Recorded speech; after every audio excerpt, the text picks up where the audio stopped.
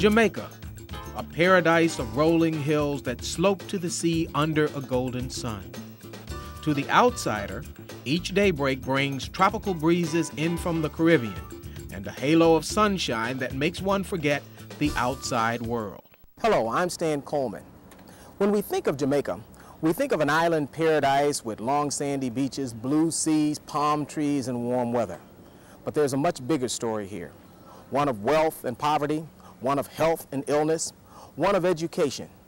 And for the next half hour, we will look at all of those elements through the eyes of some humanitarians who have come here from Western New York. Kingston. This is the real Jamaica, where contradictions stand side by side. Lavish homes next to shanty towns.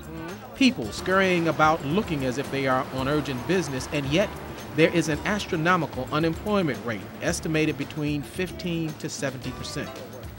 A populace that is dependent on the textile industry but live in a world focused on and operated by high technology.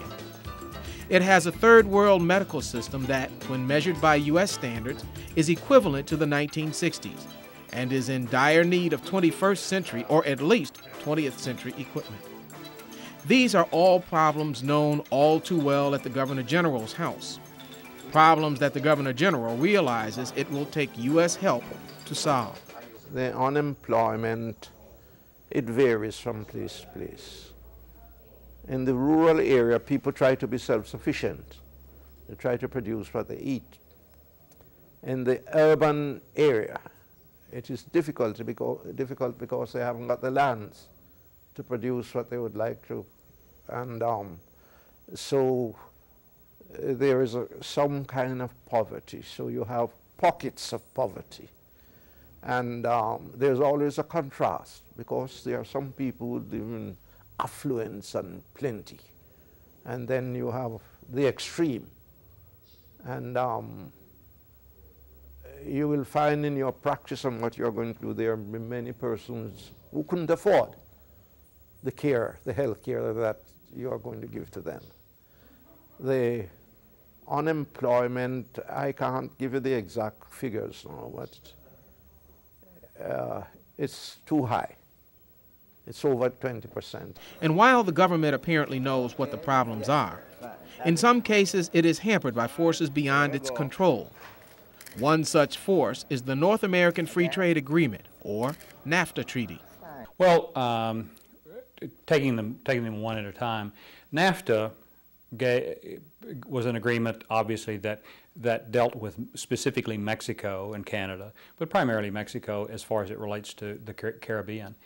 And it provided that all goods, especially textiles, could come into the United States that were produced in Mexico, and they would come in totally duty-free.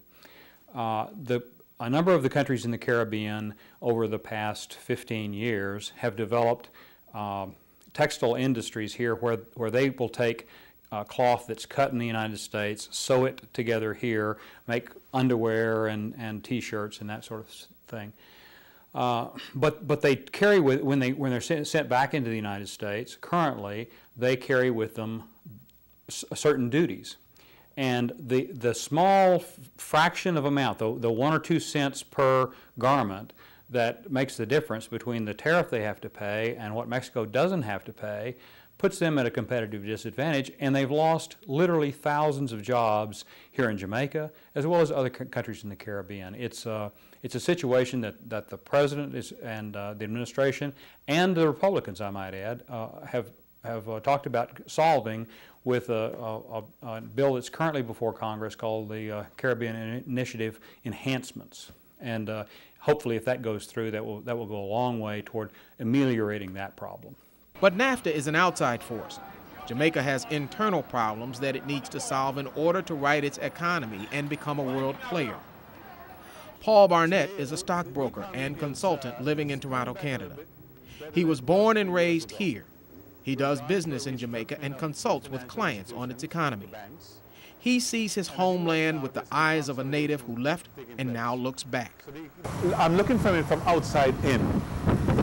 Most of the investors that I do have, and I have as clients, basically are sort of waiting to see how much more the country is going to come out of this whole financial crisis. If they get themselves a little bit more straightened out, as the banks are doing right now, investors are willing to put money back into Jamaica. There are a lot of Jamaicans that are doing well overseas. There are a lot of investors that are looking to put their money elsewhere. But do they trust the system right now? I don't think so. So I think they're waiting to see what's going to happen before they plow back money into the economy and into the banks and the investment. But it is a good place for investment. It's just right now there's a standoff. Reverend Edgerton R. Clark is the Archbishop of Kingston. In his opinion, Jamaica's salvation goes beyond training and promises of good-paying jobs. The political system in Jamaica is divisive. It's not, it doesn't help people to develop a sense of nationhood and that we are working together to build ourselves as a people. It is always one-upmanship, opposition against government, government against another group, and so on. It tears the people apart. When they're called upon to live on a certain moral plane and they haven't got the amenities, the very basics whereby to rise above their condition, they become frustrated, they're angry. It causes violence. We have to begin with, if we really want to help people to become truly spiritual and have an ambition to live a worthwhile life, then we have to get to the basics. What is it that is going to provide these people with dignity? A home, a place for security. We talk about a father and a mother. There must be employment or opportunities for employment. There must be a justice system where certain people living in certain areas, referred to as inner city or ghetto areas, and they are being meted out a type of justice that is quite different from the type of justice that somebody living in another social and economic milieu would receive, then they become violent, they become aggressive. And this is part of the whole social disorder that we experience again and again. The Hope for Tomorrow Foundation has helped needy children in Russia, China, and Cuba. You too can help by sending a tax-deductible donation to Hope for Tomorrow Foundation, 811 Maple Road, Williamsville, New York, 14221. There is very little that most of us know about the politics of Jamaica, and what little bit we do know, we have no direct effect on. But there is something that we can do. We can volunteer. We can volunteer our time, we can volunteer our skills, such as the Hope for Tomorrow Foundation. The Hope for Tomorrow Foundation was created in 1994. Its aim is to bring surgical assistance to needy patients through reconstructive surgery. It is supported by a dedicated group of humanitarians from Western New York, led by Dr. Jeffrey Mileman, board-certified surgeon from Amherst, New York. Over the years, the Hope for Tomorrow Foundation has been responsible for dozens of donated surgeries and hundreds of pounds of donated medical supplies. But more importantly, it has been responsible for convincing doctors from across the country to come with those supplies to donate their time and talent to helping people throughout the world regain their lives. Doctors from many different disciplines, optometrists, urologists, anesthesiologists, surgeons, gynecologists, dentists, plastic surgeons, and the list goes on. The Hope for Tomorrow Foundation came to Jamaica bearing gifts, $10,000 in medical equipment. The medical team consisted of Amherst plastic surgeon Dr. Jeffrey Mileman and dentist Franklin Corin, also from Amherst. Several Hope for Tomorrow board members made the trip to Jamaica to get a first-hand view of the needs here. A tour of a ward in the Bustamante Hospital for Children lets them know their services are sorely needed. These innocent children will require massive surgeries to correct their medical problems. Surgeries by skilled doctors with very limited and sometimes outdated supplies. The Bustamante Children's Hospital is our major pediatric hospital in the Caribbean, and it is the biggest children's unit in Jamaica. It is a multidisciplinary hospital, So there are specialist services as well as general pediatric medicine. As a result of that, complicated cases, or most of the complicated cases, whether they be from congenital deformities or traumatic deformities or from malignancies or cancers, would present to us at the Bustamante Hospital.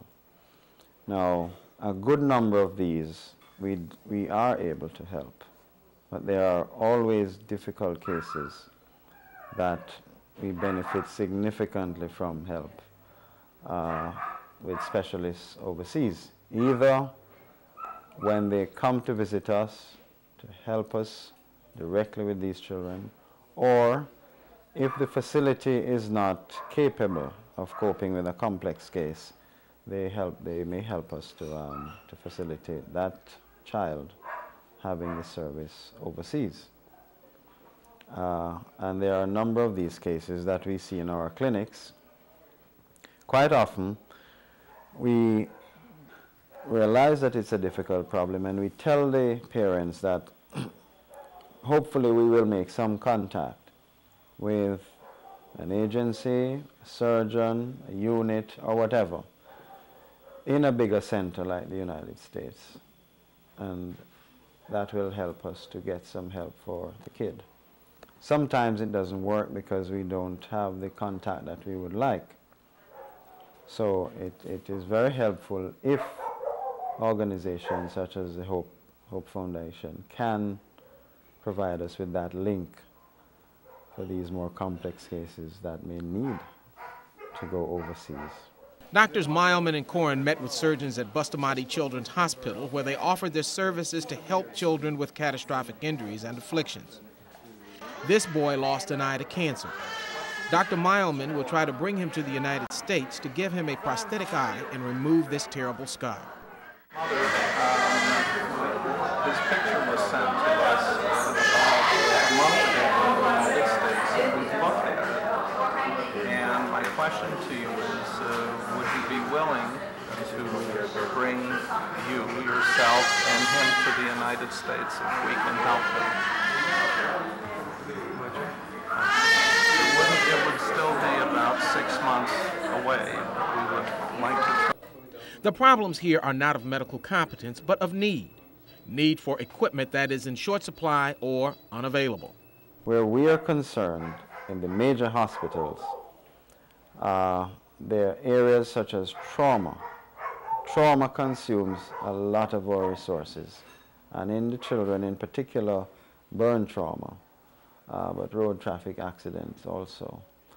And in this area, we certainly would appreciate aid in terms of burn dressing material, equipment for doing reconstructive surgery, help with some of the difficult reconstructive cases, either with surgeons coming down to work with us or some of the difficult cases going up to them.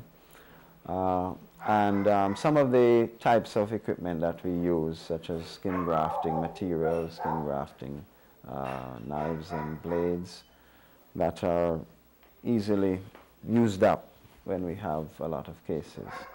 This boy was horribly burned by chemicals. He is undergoing a skin graft. The knife the doctors are using has an old, dull blade because new ones are hard for them to come by. In the U.S., that is unheard of. It demonstrates the severity of need in the hospitals of Jamaica. I think our foundation, Hope for Tomorrow Foundation, can really honestly help this particular entity with equipment that's very reasonable in cost. They're not asking for that kind of heavy equipment. They're asking for day-to-day kind of equipment, and we will help them in terms of bringing several children back with us to Western New York for surgery that we can perform simply because we have better equipment. Our needs, true enough, are not as great as some other countries, but there are deficiencies and a lack of equipment that we would really have to address. In the hospitals, the situation is not as good as we would wish in the provision of equipment. Take, for instance, dialysis. We haven't got enough chairs, and we haven't got enough money to man them even when we get some.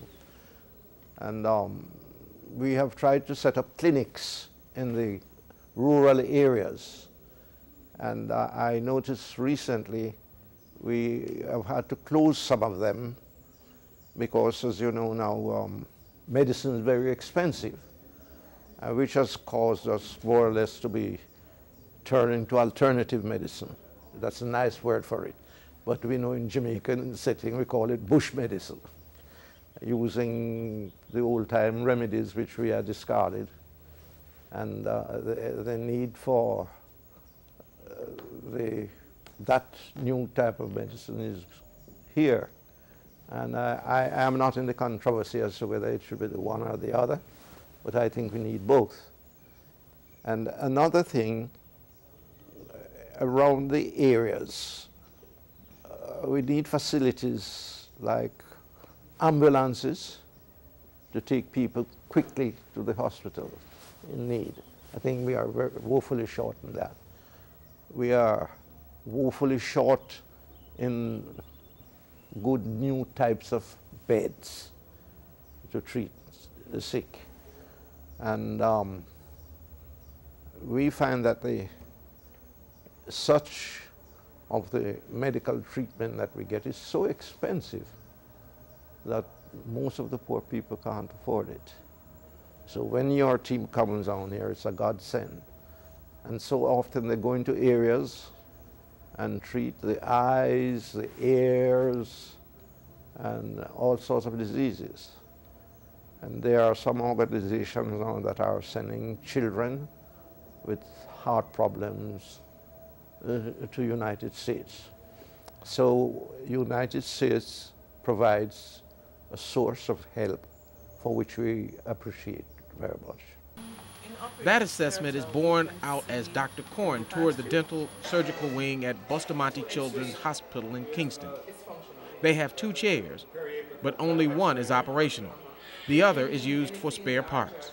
We could use a chair because this one, we've been basically using it to create parts for that one. Oh, so you could use another chair. The doctors here are very good. They make do with what they have. This boy will recover from his wounds. His outlook is good. He'll be deformed in terms of cosmetic appearance, but he'll be fully functional, and these physicians have his best interest at heart, and they will see to it that this boy comes out totally rehabilitated in terms of function. So they're able to do that. Again, they're asking us and our foundation for some equipment so that they can do that kind of thing for many other children who are burned. Their economy is greatly contracted, and they're having a lot of difficulties, so healthcare suffers as being one of the, let's say, non-essentials in the third world kind of thinking. So it's really a problem for those patients who are stuck in that kind of thinking, and for the physicians who are trying to deal with that. The Hope for Tomorrow Foundation has helped needy children in Poland, India, and Jamaica. Please send tax-deductible contributions to Hope for Tomorrow Foundation, 811 Maple Road, Williamsville, New York, 14221. The struggling healthcare system is just one symptom of Jamaica's problems. Perhaps its biggest problem is not challenging its greatest asset, the people.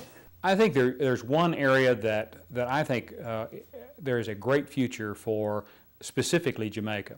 Jamaica is the 3rd largest English-speaking country in the Western Hemisphere. That gives them an enormous advantage in certain things. Currently, there is very little in the way of high-tech type industries here, telecommunications, that sort of thing, IT type jobs. And there is absolutely no reason why, when in America we are crying out for so many people in data entry, in computer programming, and in things as simple as call centers, Those operations could be located here.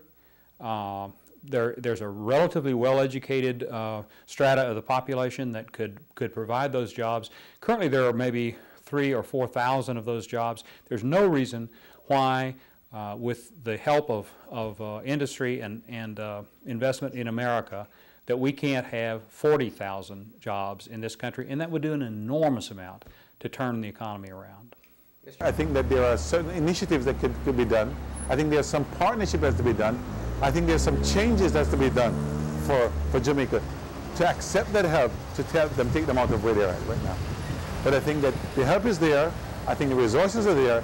We just now have to find out how do we, instead of going the traditional way, how do we partner with these different organizations, with these things, to help us come out of this. One of the things that makes Jamaica so unique is that it is a completely English-speaking country. In that, there are certain advantages for the Jamaicans as well as for us. It facilitates alliances like the Jamaica Western New York Partners. This is Jonestown, Jamaica, a ghetto in Kingston. But in the middle of it is an example of people working together. The people in Buffalo, New York, I teach students, and our students and the people from the Partners of the Americas in Buffalo, New York have sent you to your school a lot of supplies. So what you're going to be able to do, can I show some of the pictures? What you're going to be able to do, we'll leave these with the school. We have some finger painting paper, so we have paper for you to paint on. His Majesty's Basic School is a private school created when one man saw a need, took the initiative, and asked for help. His Majesty's Basic School started as the result of a youth club that saw the need for education for younger children. A Rasta man by the name of Steady Smith, he used to bring children to his home and they would be taught at his house. Realizing that there was a greater need for this, he approached the business community, specifically Courts Jamaica Ltd, and asked for assistance. Knowing that Jamaica Western New York Partners has an education program, Courts approached Partners for assistance, and that is how His Majesty's Basic School came to be. Courts Jamaica Ltd bought the land and built the school. It's owned and operated by Jamaica Western New York Partners. The Jamaica Partners are partnered with the Western New York Partners to form the Western New York Jamaica Partners. Each is a member of an international organization of Hands Across the Sea. Partners of the Americas is an inter-American organization which seeks to link people of like professional interest in both the United States and areas south of the United States border, that being the Caribbean and Latin America. We're very involved with training and raising the quality of life by direct people-to-people relationships. So we work through what we call a longitudinal relationship where people in a specific geographic area are linked with others of like interest, such as is happening in Jamaica at this moment, where there is a medical team from Western New York visiting Jamaica to perform professional surgery and to associate with like professionals to share and transfer technology.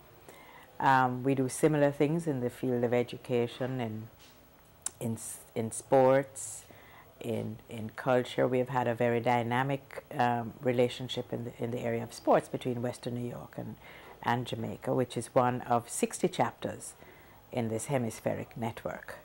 The cross-ocean exchange is one of equals. Here at the Edna Manley College, the Western New York Partners have sent dancers from the Buffalo School for the Performing Arts, and these dancers have come to Western New York.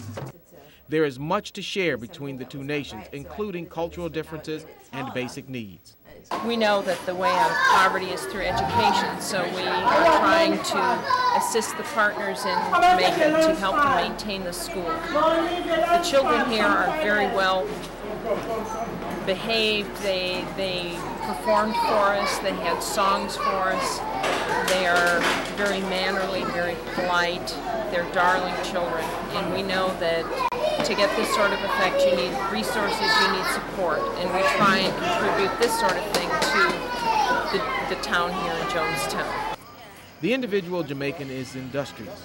For what he lacks in medical support, for what he lacks in governmental assistance, and for what he lacks in up-to-date education, he makes up for in surviving day to day in an underground economy. The underground economy has been is probably stronger than the above ground economy because a lot of trade-off goes on. You know, one person will say, I'll fix your car if you do this service for me. So you really don't see the true picture of the economy because there's so much underground going on there. When we look at factories closing or industry closing, we look at jobs being lost, and usually the young people usually suffer in those cases. Most of the factories that have been here and closing down, or most of the companies are closing down, they're saying it is better, it is cheaper to go overseas, go to the other Caribbean islands and do the production than do it in Jamaica. So that is the story of Jamaica. And while in some places it may be an island paradise, the simple fact is it is a real place with real people who have real problems, and they need our help. You can help by sending your tax-deductible donation to the Hope for Tomorrow Foundation, 811 Maple Road, Williamsville, New York, 14221. For the Hope for Tomorrow Foundation, I'm Stan Coleman. Thank you for watching.